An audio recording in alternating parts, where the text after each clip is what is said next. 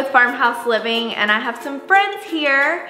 And actually, you met Joanna last week, which is technically this week. You're not even in the thing. So you met her. We toured her home, and we called it the Artsy Farmhouse, which makes sense because you are just so creative, so artsy, and we loved it so much that we wanted to take the design and put it in Mattie's house. Yeah. And do a tutorial on how to do a DIY hand-painted wallpaper, I guess we would call it, which the reason I love it is because wallpaper is really challenging to remove. You can just paint over this. Wallpaper can be really very expensive. So yeah. I think I measured out in my laundry room, it's gonna be like $800. Yeah. So the pro overall is this is gonna be cheaper. This is gonna be easier to cover up if you get sick of it, because sometimes bold designs, you know, they only have, they expire at some point, and then it's just uniquely you.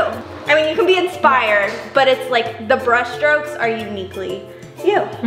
And so we're gonna learn how to do that today. Joanna's gonna teach us. And so we're gonna start with our supplies. What do we need for this project? It's very, very simple. You need a pencil, an eraser, some type of ruler. Yardstick is preferable, but if you have a small space, it's kind of hard to use a yardstick sometimes. Yeah. So I also have just a regular ruler. We need some paint and a paintbrush. Talk about very cheap. Yeah. Very It's a very cheap. cheap project. So easy to convince the husband, right? yeah, he won't care. $4 probably. Yeah, probably. So let's talk about the design. We were inspired by the Copper Corners print design today. Like obsessed. Yeah, it's awesome. And so Joanna did this design in your master bedroom. I did. And it looks amazing. You like did a gallery wall with vintage finds with it. It just, I mean, modern Looks so vintage. cool. It's so good. Yeah, it just dressed it up just a little bit. Yeah. It needed something. Yeah. So this is what you changed it a tad bit. Yeah. Just so it's a little uniquely. Yes, we don't want to copy exactly. Yeah. So her design. So we were inspired by her design to make another Yeah. design.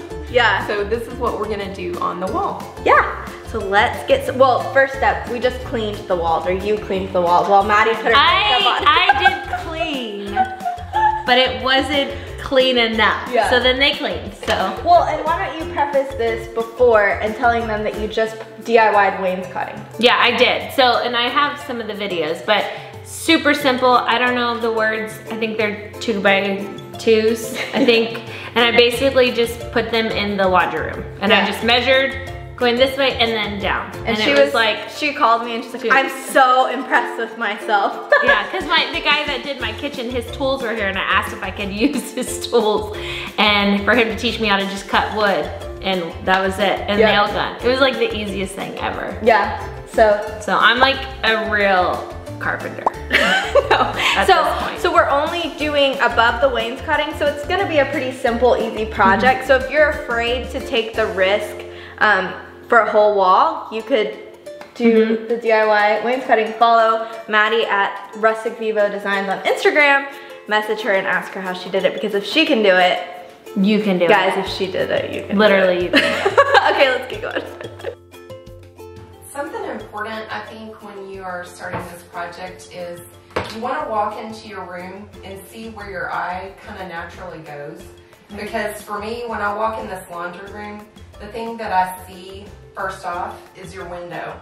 Okay. So that's why when I start, I'm gonna start in the middle of her window, because that's just kind of naturally where it just makes sense that it's gonna be. Everything else, you may only have a half of a pattern over here. Okay. And that's okay, it just looks natural.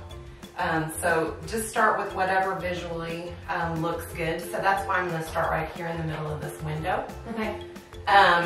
Also, what I'm thinking about is you wanna think about the space you're working with.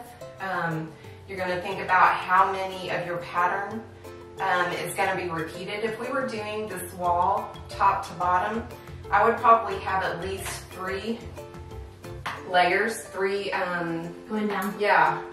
So there would be a pattern here, here, and one down there. for the way we're doing this, I'm just gonna have one. So it's gonna be a large pattern that goes from here to here. So the weird thing about starting here is this is only half of it. So you gotta just kind of think about those things visually when you're starting. Okay. So, okay.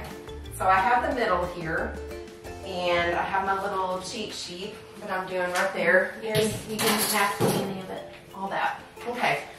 So basically I'm going to start with my pencil, and I'm just going to, it's kind of hard to see in here. I'm just going to come up here around the middle, and I'm going to start drawing. And pencils are erasable. Yeah, it's wonderful, isn't it? I want it to be big. Yeah, I love it already. It doesn't have to be perfect. I love it. She's amazing. It's just like real random here, so. Okay, so I'm just kind of eyeballing where I want my next pattern to start. Okay. Because I kind of want it to be a little bit on this wall and this wall. Oh, love that. Yeah. So I don't want it spaced too far apart, or else it's kind of like, I don't know, it's not enough. Okay, so I'm making a mark here where I'm going to kind of start the next one. And I also want, so this is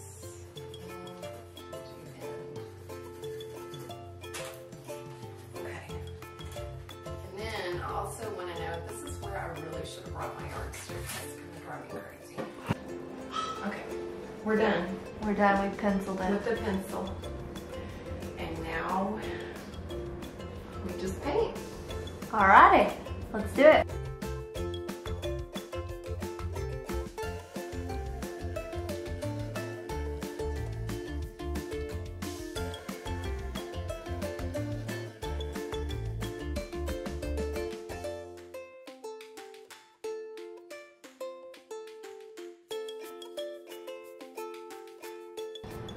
Nobody cares that that little thing is not perfect. Perfect. It's supposed to be hand painted.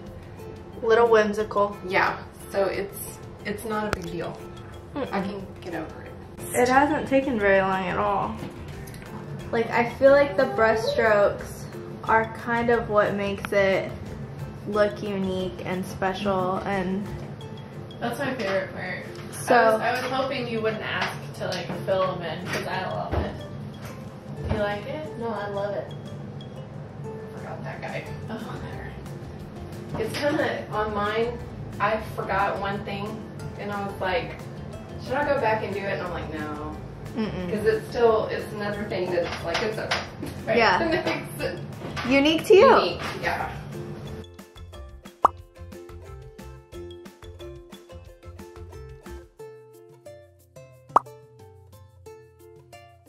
Overall, it's pretty easy. I think even though I didn't do it, it looked really easy. It took like, it took, how long do you think we were? Like, if you were to start and stop, I would say an hour. Yeah, it was really fast. Really and fast. It depends on your confidence when you're painting it. And a lot of times you'll get faster as you go because Yeah. you kind of figure out what you're doing. Yeah. And it'll be faster. Yeah, and my favorite part is that it's not perfect. That each design is a little bit different, and also the brush strokes are not one smooth. Yeah. So it's awesome. Well, looks awesome. So I'll leave more detailed instructions on the blog. Also, you can tour Joanna's home. It's the best home tour. Seriously. And she has done some really creative things like this in her home. So make sure that you like, Comment, subscribe, do all the things. and all the things. Bye, guys.